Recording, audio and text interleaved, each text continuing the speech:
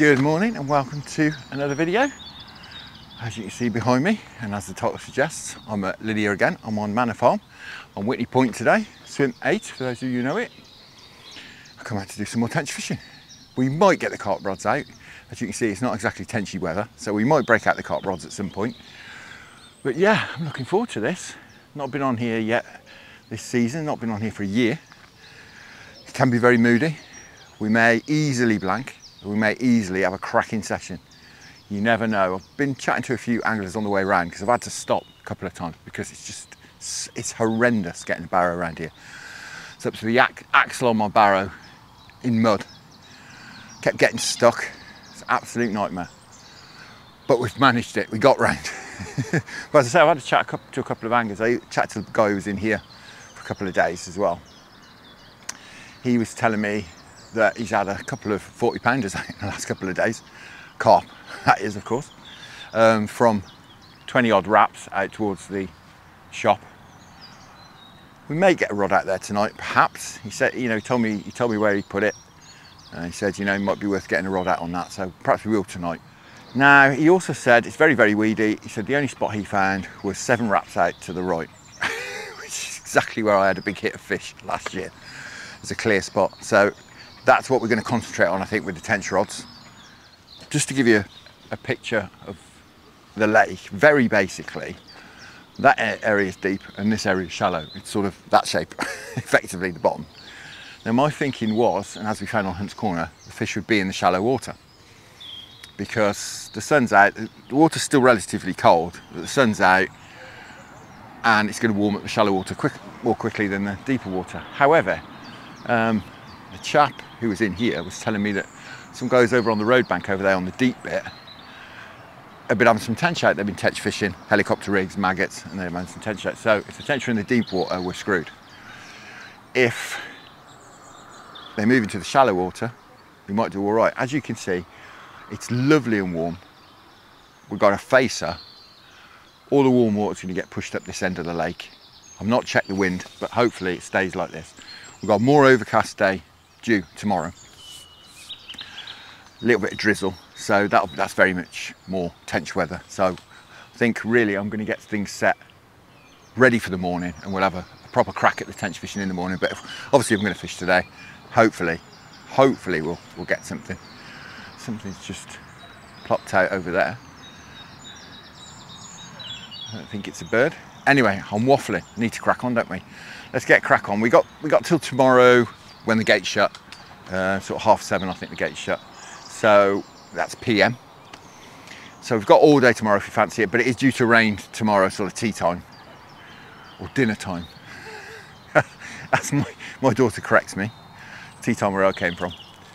So yeah, late afternoon, early evening, it's going to rain. So I think we'll probably get out of here before that, unless we're having a massive hit of fish. Right, that really is enough waffle. Let's crack on, shall we?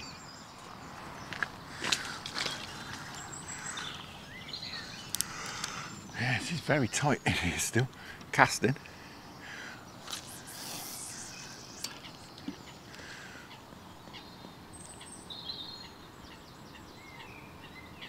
Yep, that's the spot.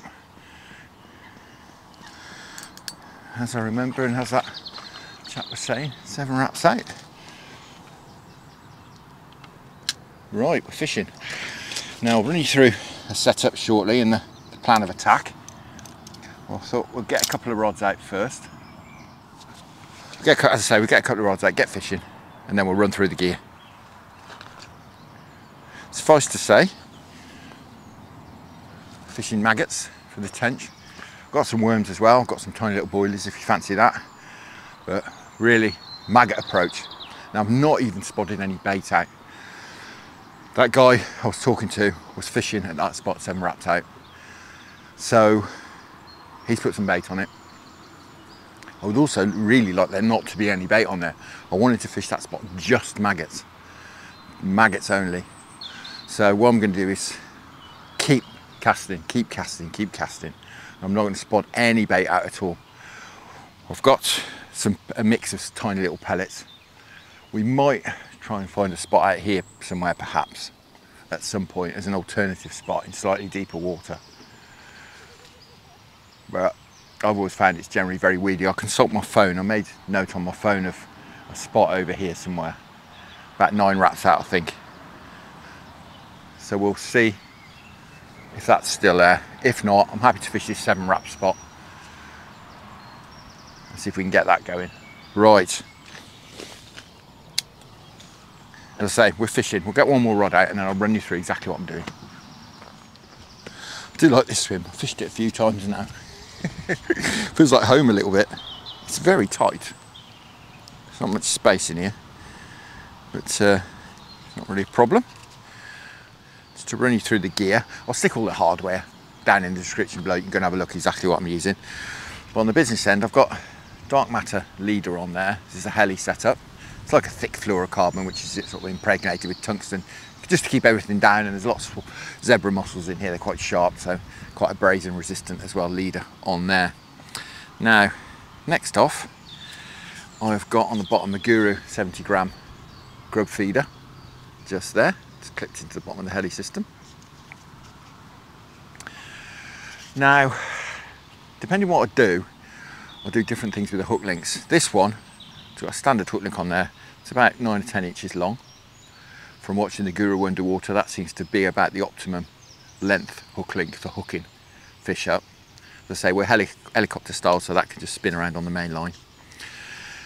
Now, as we found in the last video, and if you've not seen that, I'll link you in up there, go and have a look at it. We're on Hunt's Corner. We found that popping at the maggots that far was great. We were effectively fishing low-lying zigs. Bit of foam and a couple of maggots on the hook. Popped up about 8 or 10 inches. It's taking all the fish. I think perhaps they weren't getting their heads down, weren't feeding hard, and they were just cruising about, seeing some maggots in their eye line and just grabbing them. So I'm going to try that definitely on one rig. On the other one, I'm going to pop the maggots up just a couple of inches. And on this one, I'm going to just have them on the deck. Now I've had both work on this lake in different sessions. Sometimes pop-up maggots will work, sometimes they'll work on the deck. Not usually at the same time, if you're with me. Either pop-ups work or bottom baits work, and not both in the same session. So we'll suss out exactly what's happening today, what mood the fish are in, whether they're feeding hard, whether they're not feeding hard. And if the bottom rod does the bites, obviously we'll swap them all over to that, and if the pop-ups do the bites, vice versa.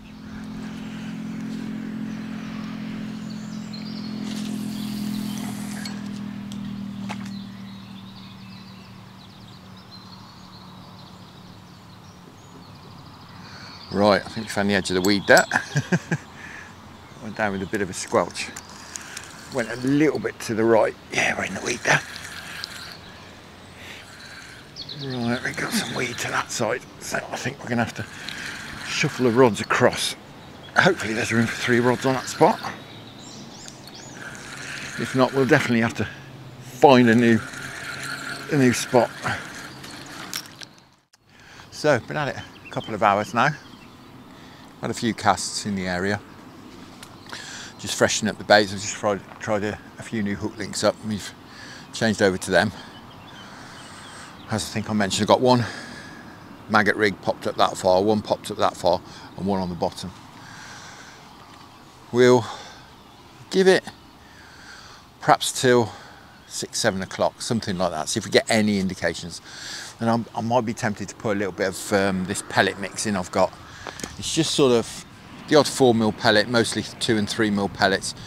Mixture of betaine pellets, there's some krill, some bloodworm pellets, all sorts of everything. Bit of ground bait in there as well, and some krill active mix. It's just been dampened down a bit, that's why it's a few lumps in there.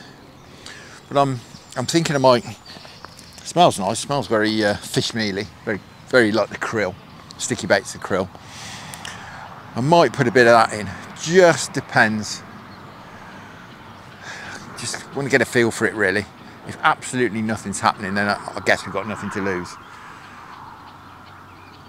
But I would like to have that spot without any bait on it really, just as a maggot spot, almost want the fish to see it as a natural spot. Although, as I say, this guy has put some bait over it as well, so that's another reason why I'm loath to put any more in at the moment. But I have had a cracking hit of fish last season, or last close season, off that spot. I had a tench in the 8s, I think, from memory, one in the 7s, and I had a mid-20, sort of 25, 26 pound mirror, and a 32 pound common just off that spot just there. So it does produce at the right time. But I've blanked on it as well, so it's one of those. As you can see, the sun's gone in. It's looking a bit more fishy. We'll just give things a chance to develop a little bit and just see what happens. It's in the middle of the day at the moment, 10 o'clock in the morning, blazing sunshine. It's not a great time to be fishing, and now we're getting into the afternoon, things may pick up a bit. So we'll see. We've got all day tomorrow as well. Like I said, the forecast's looking better tomorrow. House is all up, got it all sorted, as you can see around there. So as and when we get some rain, which we may do apparently, we can go for a hide in there. But yeah, hopefully we can bag a few fish.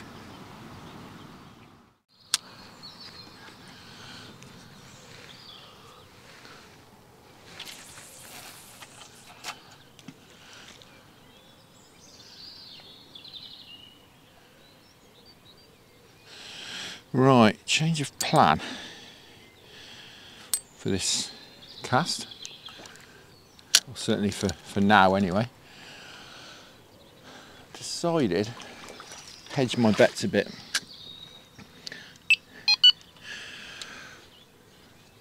I've put a tiny little 8mm Northern Special pop-up on one of the rods. I've gone on worm kebab on one of the rods, if I can even say it, kebab on one of the rods, and the other one I've got on maggots on the bottom. Decided to make things a bit less obvious.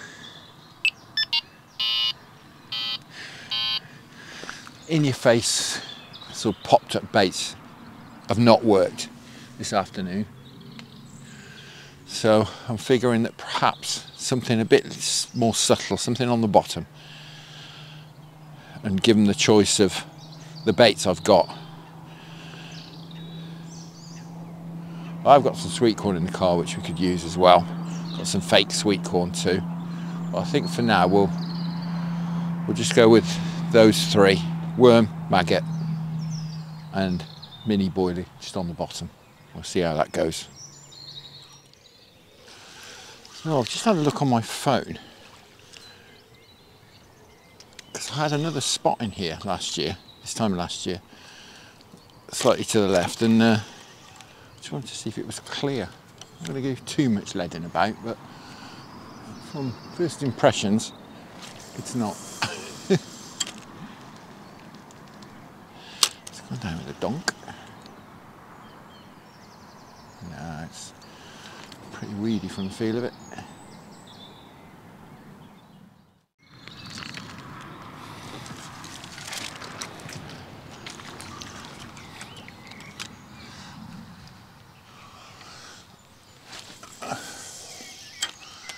Right, I think that's just about it. Perhaps one more. We've put a bit more like a dozen than half dozen.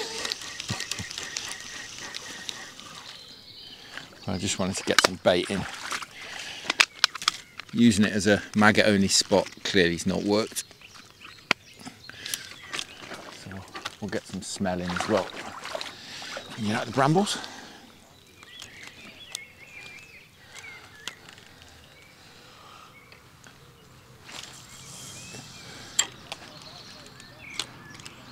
That would do us. We can certainly put more in if we need to. But you can't take it out, as I say. Now I had a little cast out 21 wraps towards the shop as well. And there is certainly a clear spot out there. So I'm going to clip a couple of the carp rods up, 21 wraps towards the shop. And I'm going to clip one up at 7 wraps just in here. We'll fish those on solid bags tonight through the hours of darkness. Well, there's certainly some fish moving along here.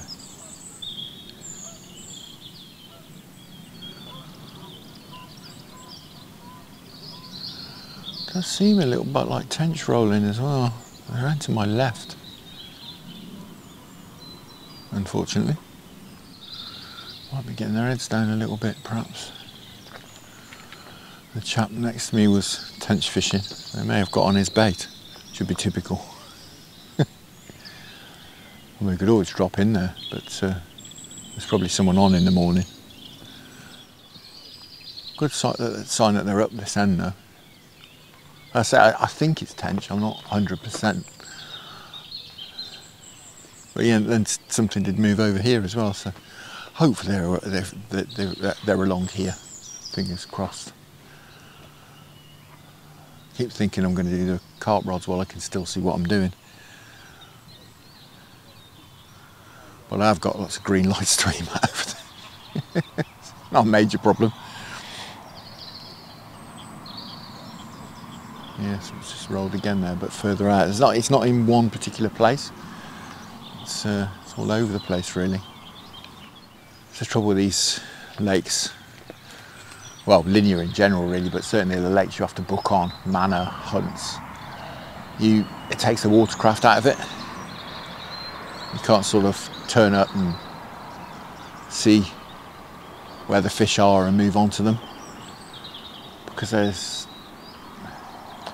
you've obviously you booked onto a swim, and usually most of the others are taken. And I mean, it's a similar story really on the other lakes, Oxley's and B1, B2, Smith's Hardwick, purely because there's so many anglers there. But at least you do have a little bit of a chance to have a move. But obviously if they're full, that's that. Yeah, see, something else has just moved over there much further left. Well, I've had it on here before. I've been in the next swim, in swim 7, and had fish showing all over me and not had a touch. I think it's time to change these rods over.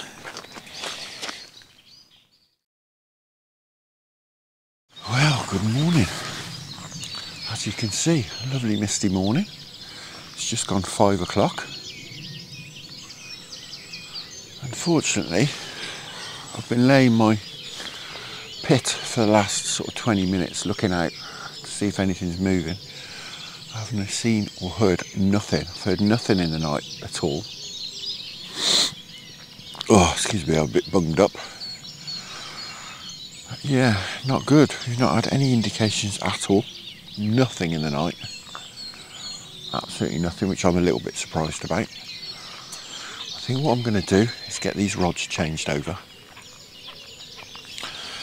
Switch them back over to the tench rods and see if we can nick any tench on this lovely tenchy misty morning. But as I say, I've seen absolutely nothing, so that doesn't bode well. Perhaps they've got their heads down feeding. Right, we're all set. It looks like we're going to have a fairly clear day once this mist has burnt off, which is not ideal. I'm tempted to spot some pellets out, but if there is any fish there, I don't want to disturb them. It's bite time really. There's a guy spodding over there. I think it's probably a bad move for me. I'm going to leave it an hour, perhaps hour and a half, and just see. Keep an eye on the water. See if we get any indications, see if we see anything. See something's just dimpled out there now again to the left of the spot, at about the same distance. A couple of rod lengths to the left. Does seem to be fish in the area. I think we'll play the softly approach. It's quite quiet up here as well because there's no one else on this bank. So it's 7:45. Nothing been happening. There's tench rolling sort of in the area, but a little bit all over the place. We've just seen one roll over there and over there. Then one will roll over. Oh, right. What was I saying? We're in. Blimey. Well, and it feels like a tench. Absolutely wonderful. It's wonderful.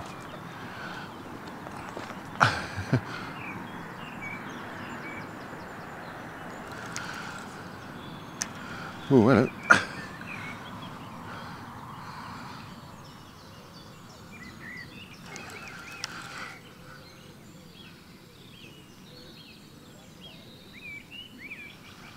It's weeded me up, I think. So much weed out here.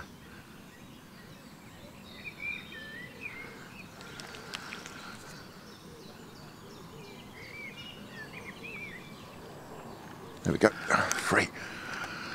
Hairy for a minute. Yeah, as I was saying, there's been fish moving, but just all over the place.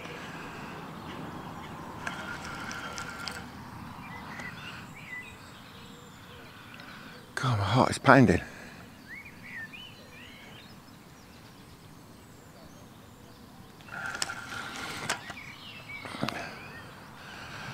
"22 hours without a sniff, and then you're in."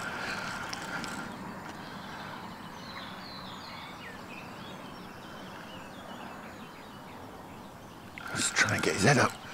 So much weed around.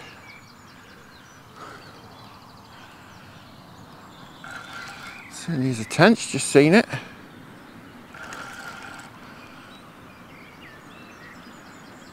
It's no monster at all, but he's putting up a good scrap. Burying into the weed. Come on. It's a reasonable fish though. I'll settle for that. Certainly.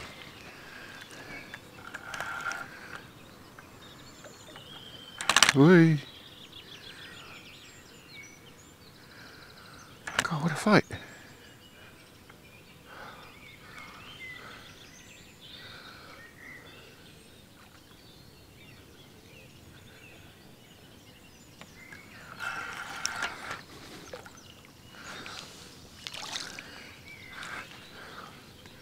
Whee, we got one. It's a nice fish actually. And that was on the low popped up maggots. Right, I was just about to have a recast anyway, so I think we'll get these rods in while we deal with this fish. So it would appear perhaps popped up maggots are the way to go. I say we're popped up about 3 inches.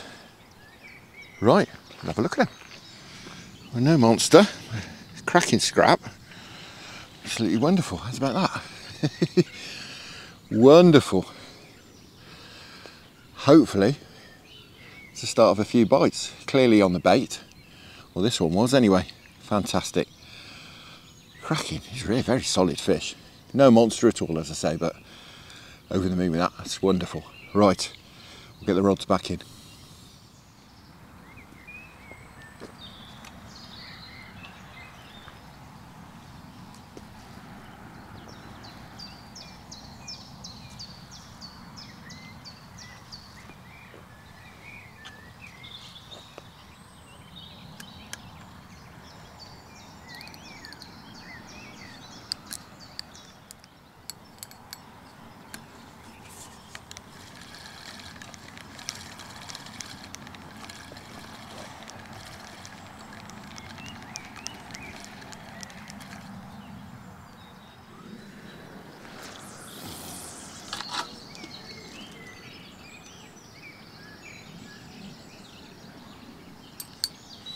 Now I've switched over to the Drennan feeder bombs purely because they're a bit more streamlined in shape. I'm just thinking that fish weeded me up twice, so I need all the help I can get. Catch another one, or hopefully we will. I'm thinking these feeder bombs will be less likely to get caught in the weed. Just got him down here resting up for now.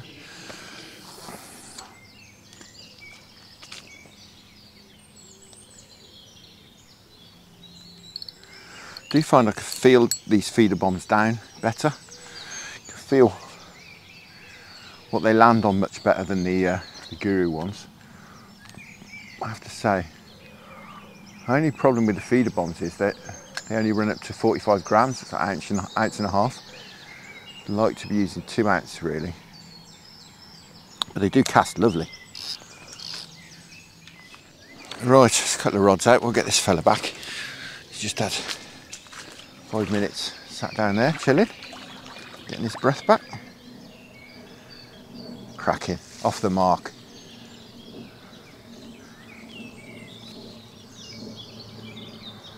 Go on chap, back you go.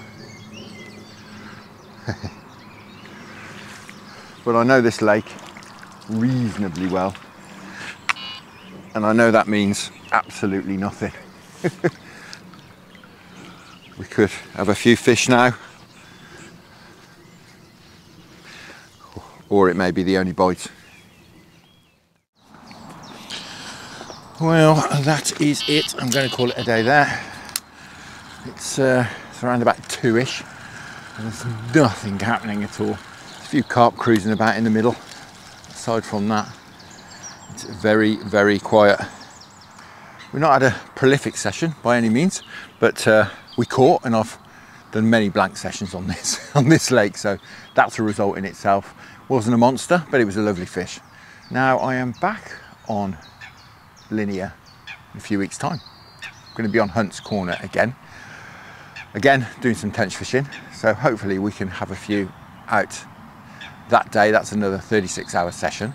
Before then, obviously I'll be back down the canals. I've got a few other spots, a few other lakes I fancy to go out, or certainly one anyway, that I've not fished for several years, so I'm definitely going to have a go at that as well. But I'm going to get out of here while the getting's good, because the sky is getting darker and darker. It's due to chuck it down with rain fairly shortly for most of the afternoon, so yeah, I think we'll get out of here quite quickly. So all there's left to do, so thank you very much for watching. I hope you enjoyed that. Tight lines, enjoy your own angling. Many thanks to the channel patrons for your wonderful support, and I'll see you again very soon.